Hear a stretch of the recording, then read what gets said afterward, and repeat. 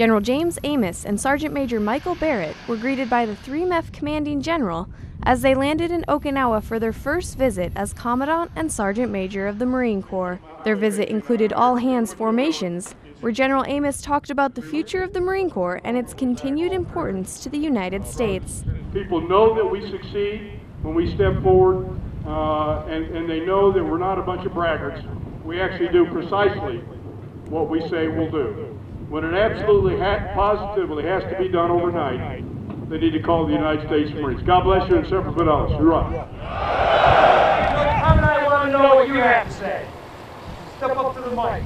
Marines were given the opportunity to ask the Commandant and Sergeant Major questions ranging from military spending to possible changes to the tattoo policies. You got tattoos? Let me see your arm. You don't even have any tattoos. Did some corporal send you up here as a sacrificial lamb or something like that? We're going to send Della Zappa up here and go, you're going to ask that question.